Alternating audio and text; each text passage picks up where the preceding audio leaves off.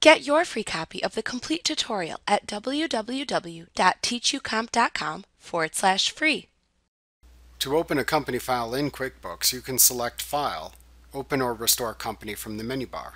Alternately, if the No Company Open dialog box appears on screen, you can click the Open or Restore an Existing Company button to launch the same dialog box.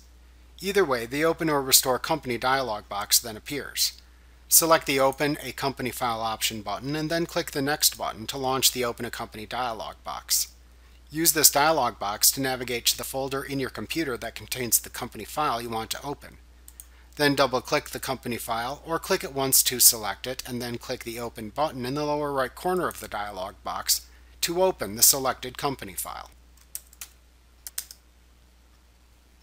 Like what you see? Pick up your free copy of the complete tutorial at www.teachucomp.com/free.